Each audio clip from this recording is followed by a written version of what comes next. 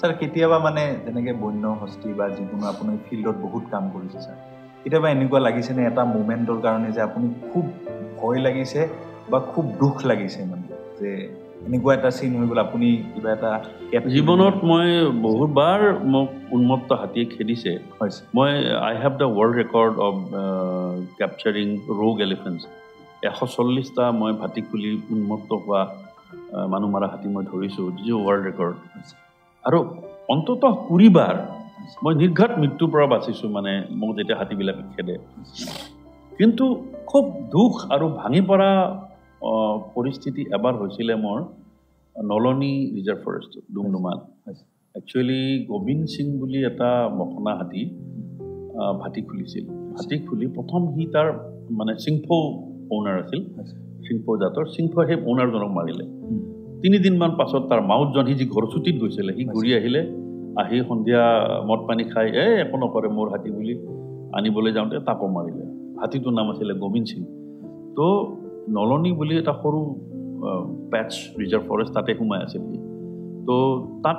মানে সেই জংঘলত খৰি লুৰিবলৈ গৈ বা ঘাঁহ কাটিবলৈ বা গৰু ওলাবলৈ গৈ টোটেল তেতিয়ালৈকে 14জন মানুহ সি মাৰিছে মাৰাৰ পাছত গভৰ্ণমেণ্টে এটা হেৰি কৰিলে যে ইয়াক গুলিয়াই মাৰিব লাগিব পাব্লিক ডিমাণ্ড হৈছে তেতিয়া ডিব্ৰু চৈখোৱাত এজন ৰেঞ্জ অফিচাৰ আছিল তেওঁৰ নাম Narayan Sharma and he happen two B my brother in law মোৰ মাহীৰ ছোৱালী মানে হেৰি হাজবেণ্ড মোক দাদা বুলি মাতে বৰ বিখ্যাত বন বিষয়া আছিল ওখ পাখয় একেবাৰে 6 ফুট 6.5 ফুট ওখ এনেকুৱা আৰু যথেষ্ট অভিজ্ঞ তো ডিব্ৰু চৈখোৱাৰ উন্নতিৰ কাৰণে তেওঁ বহুত কাম কৰিছিল জীৱ জন্তুৰ কাৰণে তেওঁ জোৰ দিলে যে নহয় হাতীটো গুলিয়াই মাৰাৰ আগতে আমি ট্ৰেংকুলাইজ কৰি তাক এটা চান্স দিব লাগে তো একৰ্ডিংলি গভৰ্ণমেণ্টে অৰ্ডাৰ দিলে মই গ'লোঁ গৈ মানে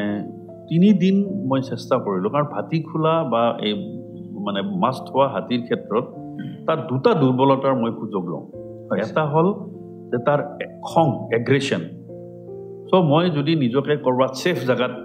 পজিশ্যন কৰি ল'ব পাৰোঁ গছৰ ওপৰত বা এটা নলাৰ ইপাৰে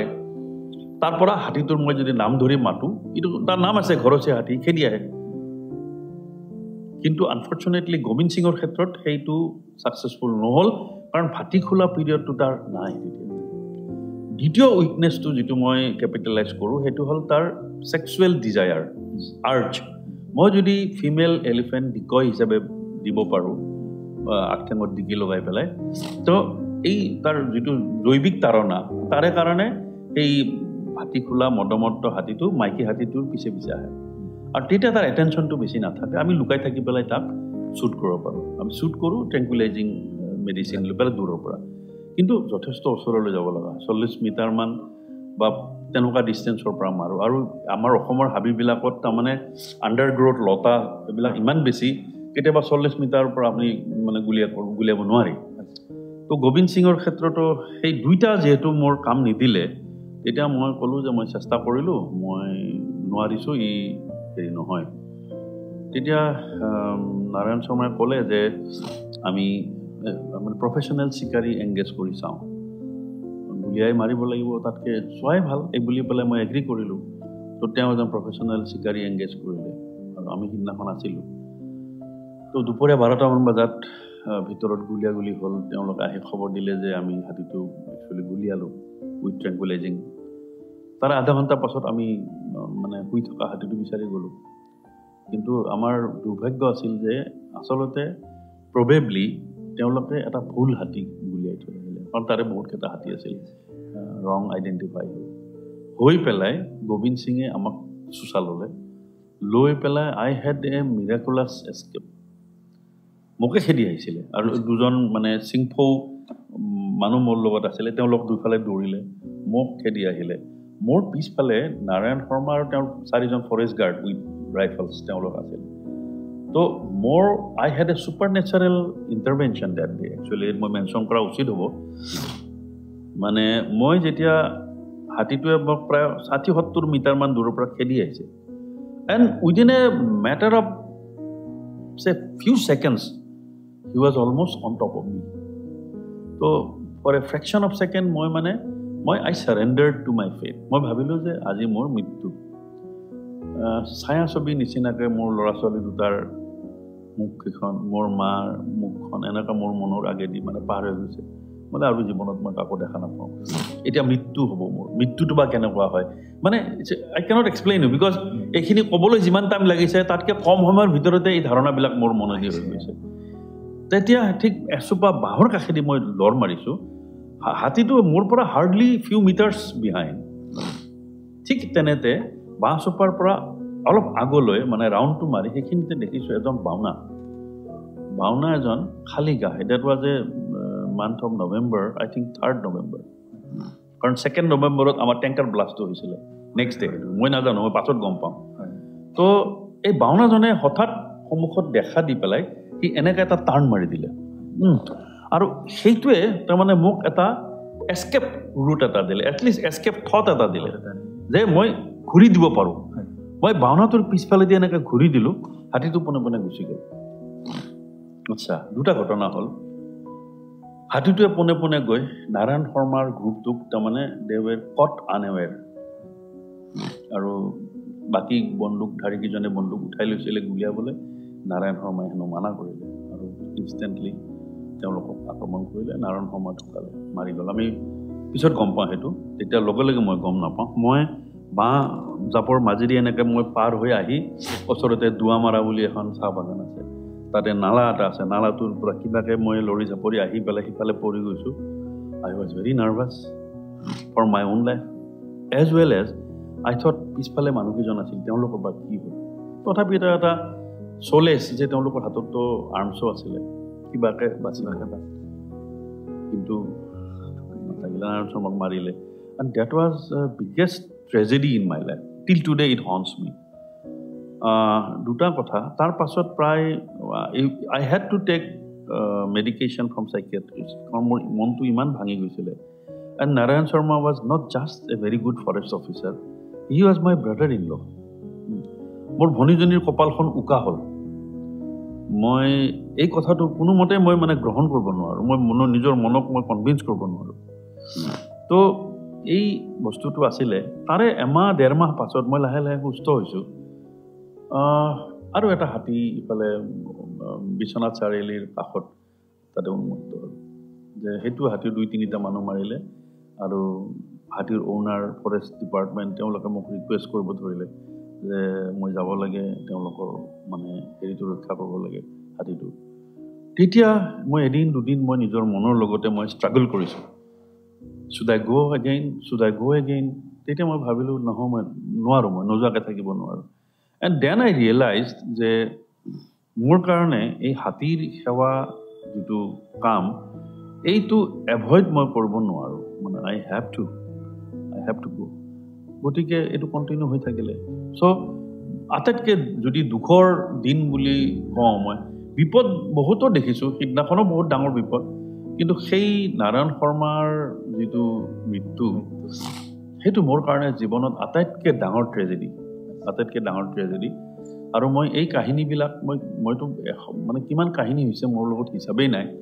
তাৰে কিছুমান কাহিনীৰ কালেকশ্যন মই এখন বলীয়া হাতীকো বলাব পাৰোঁ মই বুলি এখন কিতাপ পাইছে তাতে সেই কিতাপখন মই নাৰায়ণ শৰ্মাৰ হাততে মই উৎসৰ্গা কৰিছোঁ লাষ্ট ষ্টৰিটো নলনীৰ চকুলো বুলি এটা ষ্টৰি তাতে আছে এইটোৱে কাহিনী অৱশ্যে তাৰ পাছত আৰু মই বহুত ডেঞ্জাৰাছ চিটুৱেশ্যন মই ফেচ কৰিছোঁ কিন্তু এই গ্ৰীফ এটা সেইটো থাকি গ'ল মোৰ মনত যিটো অপূৰণীয় আজি হয়তো বহুতে ছাৰক জানে আৰু আমি এজ এ প্ৰফেচাৰ হিচাপে ছাৰক পাইছোঁ সদায় হাঁহি থকা মুখ এখন আমি দেখা পাওঁ ভাবোঁ ছাৰ বহুত কাম কৰি আহিছে ভাল কৰি আহিছে সদায় কৰিছে কিন্তু ডেডিকেশ্যন আৰু তেওঁৰ প্ৰফেশ্যনৰ কাৰণে এই কিছুমান ব্ৰিফো এই পথৰ যিবিলাক বাটৰ ঘাট প্ৰতিঘাটবিলাক নেওচি আহিব লগা হয় আৰু তেতিয়াহে নাম কৰিব পাৰি বা ভাল কাম কৰিব পাৰি স্যাৰ বহুত সময় লৈছো আজি অন্তিম এটা প্ৰশ্নই নকম বা অন্তিম এটা আশীৰ্বাদ আমাৰ কাৰণে আমিও নবাগত ক'বলৈ গ'লে আমি সৰু আমি আহিছো আৰু এতিয়াতো প্ৰথম বৰ্ষও আহিছে আমাৰ পশু চিকিৎসা বিজ্ঞান মহাবিদ্যালয়ৰে ডাঙৰ কেম্পাছটোলে এই প্ৰফেশ্যনটো লৈছে এই নতুন প্ৰজন্মক নতুন পশু চিকিৎসকসকলক আপুনি কি কৈ ক'ব বিচাৰিব যে মানে কেনেকৈ আমি আগবাঢ়ি নিব লাগে নিজকে এজন ভাল আদৰ্শৱান পশু চিকিৎসক হিচাপে এইটো এটা ভাল কথা তুমি ক'লা আচলতে মোৰ নিজৰ জীৱনটো এটা আদৰ্শ আৰু মই ভাবো এইখিনি আদৰ্শও যদি আমাৰ ল'ৰা ছোৱালীখিনি আমাৰ নতুন প্ৰজন্মই গ্ৰহণ কৰিব পাৰে নিশ্চয় ভালেই হ'ব যেতিয়া 20 চনৰ জানুৱাৰী 25 তাৰিখে এই মেছেজটো আহিছিলে যে মই পদ্মশ্ৰী বঁটা সিলেকশ্যন হলো the first thought date came to my mind যে এই বঁটাটো কুশল শৰ্মাৰ কাৰণে নহয় এই বঁটাটো ভেটেনাৰী প্ৰফেশ্যনৰ কাৰণে ভেটেৰিনাৰী প্ৰফেশ্যন হেজ কাম অফ এজ so far ইমান বছৰৰ এটা পুৰণা প্ৰফেশ্যন এই প্ৰফেশ্যনটো সদায় ইগনোৰ হৈ আছিলে আজি এই প্ৰফেশ্যনটো আৰু অৱহেলা বা ইগনোৰ কৰিব পৰা অৱস্থাত নাই it is not that only I am contributing many of my colleagues they are contributing all over the country the veterinary profession has improved has come of age গতিকে আজি এটা আমাৰ মাইলস্টোন এটা আমি এচিভ কৰিলো ভেটেনাৰী প্ৰফেশ্যনে মই আৰু এটা কথা ক'ব খুজিছো যে মই নিজেও ক'লো যে মই এডমিশ্যন লওঁতে এই তেতিয়াই 1978ত মই মেডিকেল প্ৰফেশ্যন পাই বা ইঞ্জিনিয়াৰিং প্ৰফেশ্যন পাই মই যোৱা নাছিলোঁ নো ডাউট মোৰ এটা ফেমিলি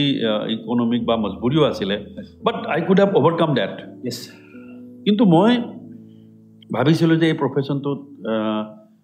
ভাল কাম কৰিবৰ বহুত অপৰচুনিটি আছে এতিয়া জেনেৰেলি মই জানো এই কথাটো যে বেছিভাগ আমাৰ ল'ৰা ছোৱালীয়ে যেতিয়া ভেটেনাৰী পঢ়িবলৈ আহে veterinary is not there primary choice তেওঁলোকে এটা প্লেন বি ছেকেণ্ডাৰী চইচ হিচাপে আহে যেতিয়া তেওঁলোকে ছেকেণ্ডাৰী চইচ হিচাপে আহে বহুতৰ মনত প্ৰফেশ্যনটোৰ প্ৰতি এটা শ্ৰদ্ধা ভাৱ নাথাকে এতিয়া শ্ৰদ্ধাৱান লভতে জ্ঞানম এইটো জ্ঞানী লোকে কৈ গৈছে যাৰ প্ৰফেশ্যনটোৰ প্ৰতি কামটোৰ প্ৰতি শ্ৰদ্ধা নাই তেওঁ কেতিয়াও জ্ঞান লাভ কৰিব নোৱাৰে যিজন শিক্ষকে ব্লেকবোৰ্ডত বা আজিকালি স্মাৰ্ট ক্লাছৰুমত ক্লাছ লৈ আছে তেওঁৰ প্ৰতি যদি মোৰ শ্ৰদ্ধা নাথাকে এই প্ৰফেশ্যনটোৰ প্ৰতি যদি মোৰ শ্ৰদ্ধা নাথাকে তেতিয়াহ'লে মই কেতিয়াও এচিভ কৰিব নোৱাৰোঁ এটা এক্সিলেঞ্চ মই পাব নোৱাৰোঁ গতিকে মোৰ প্ৰথম এপিলটো হ'ব মোৰ ষ্টুডেণ্টখিনিক যে নিজৰ প্ৰফেশ্যনটোক শ্ৰদ্ধা কৰিবলৈ শিকা তুমি মেডিকেল পাবলৈ কামনা কৰিছিলা ভাল কথা মানুহে কামনা কৰে মানুহে আকাশৰ তৰাটোও পাবলৈ কামনা কৰে কেতিয়াবা নাপালে ঘৰত থকা লেম্পটোৰ দ্বাৰা কাম চলাব লাগিব গতিকে এতিয়া লেম্পটোতো আইনাখন মুচিব লাগিব চিমনিটো তেল ভৰাব লাগিব তাত তেতিয়া সেই লেম্পটো পোহৰ দিব আৰু সেই ঘৰটোতো বহুত ভাল ভাল মহৎ কাম হ'ব পাৰে লেমৰ পোহৰতে বহুত মহৎ কাম হৈছে লাইটটো আজি জ্বলিছে গতিকে আমি নিজৰ প্ৰফেশ্যনটো সন্মান কৰিব লাগিব নিজৰ কামটো সন্মান কৰিব লাগিব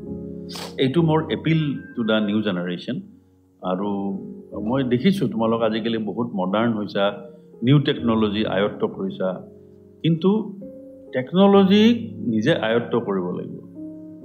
টেকন'লজিয়ে আমাক আয়ত্ব কৰিলে নচলিব এতিয়া মোবাইল ফোন আজিকালি ইউজ হয় ইমেইল বা বিভিন্ন ধৰণৰ ছ'চিয়েল মিডিয়া এইবিলাক ভাল কিন্তু এইবিলাকক আমি বশ কৰি চলিব লাগিব এতিয়া এই ক'ভিড গ'ল এই ক'ভিডত আমি অনলাইন ক্লাছ ল'লোঁ মোবাইলতে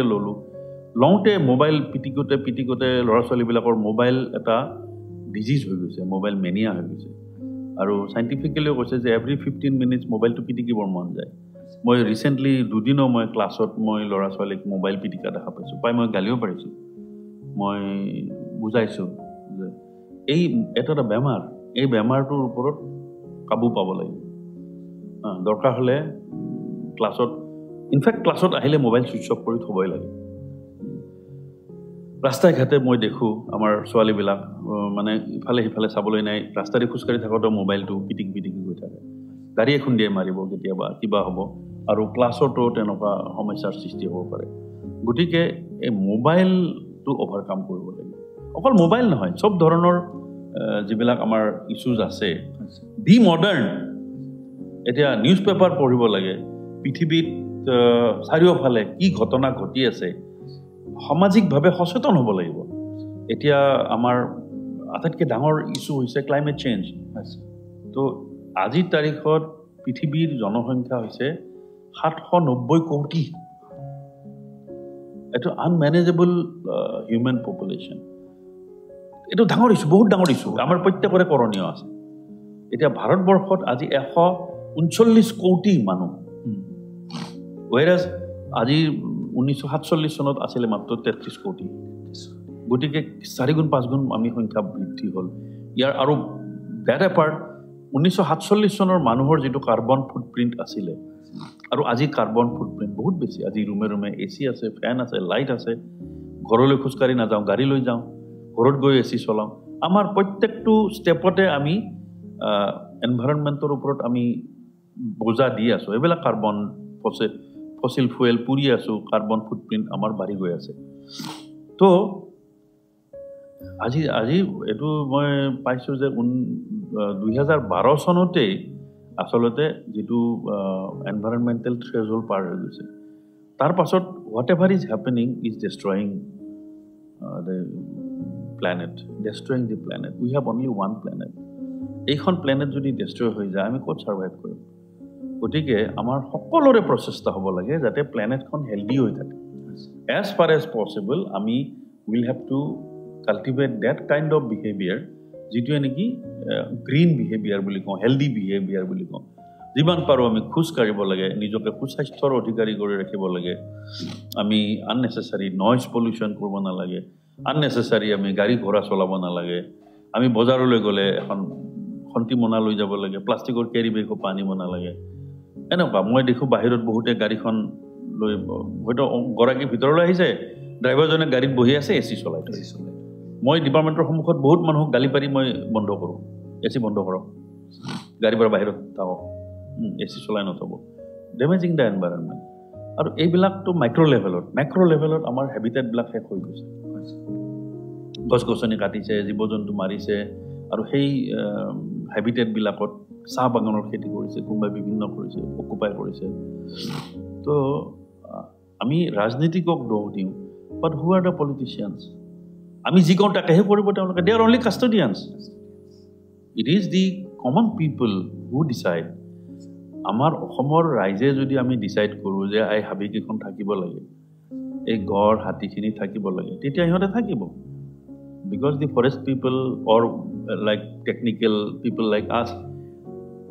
we are working because of the people যদি পাব্লিকে নিবিচাৰে যে এটাও গড় থাকিব না লাগে যে এটাও হাতী থাকিব না লাগে হে হৈ যাব পাব্লিকে বিচাৰিব লাগিব পাব্লিকে কিয় বিচাৰিব লাগিব যে গছ গছনি নাথাকিলে হাবি জংগল নাথাকিলে আমিও নাথাকো